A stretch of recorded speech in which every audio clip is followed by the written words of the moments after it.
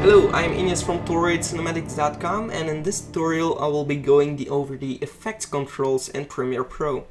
So in the previous tutorial we have created some keyframes to transition in and out or audio and video. So if we drag over here, you can see the tab effects controls, and you can drag this down as well. And you can see all the video effects and audio effects applied to our video. In the motion, you can change the position for your video, but in most cases you don't want to do that anyway. So you want to right click, I suppose right click and reset should work. No, go over here and click reset, and that will reset the motion effects. You can scale your video if you want to zoom in or zoom out, and then you can move around like this. That's a way you could use it, but you will lose video quality. So I would recommend filming it the right way in the first place. And reset it again. Uniform scaling if you want to do it separately, scale height, scale width, you can do that as well. And the rotation, okay, and you can also do the opacity in here. And as you can see, we have created two keyframes in the previous tutorial, and you can see those keyframes in this video. So this is a keyframe for the opacity of my audio, and this is a keyframe under the audio effect. So this is the keyframe that we use to do the volume and to the fade in from the audio.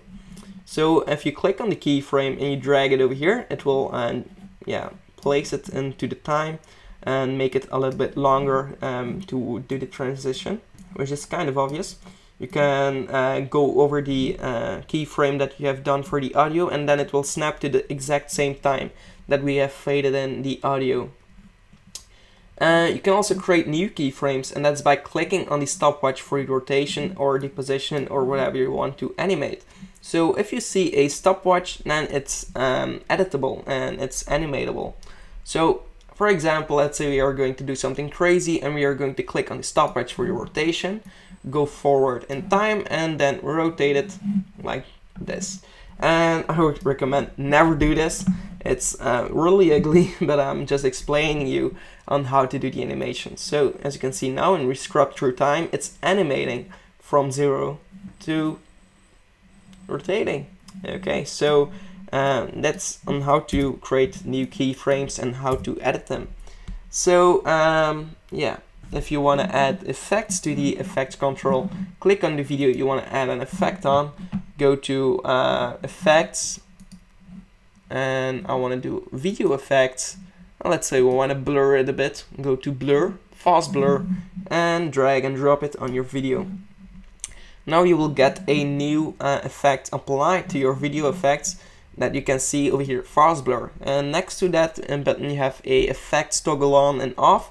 If it's off, then the effect won't take place. If it's on, the effect will take place.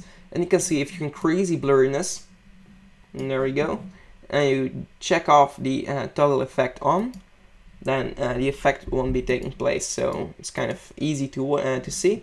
But now you can notice that on the edges it's kind of black and it's blurring out only the video. But let's say you want the complete video to stay as it is, and you want to see the green color and the edges as well. You can click on repeat edge pixels. So yeah, that's a blurriness effect. I won't be going over all the effects because that's something you have to take care of yourself, and check out all the effects yourself and take some time and try drag and drop them on your video and check what it does. So thanks for watching. This was the effects control tutorial, and yeah, goodbye.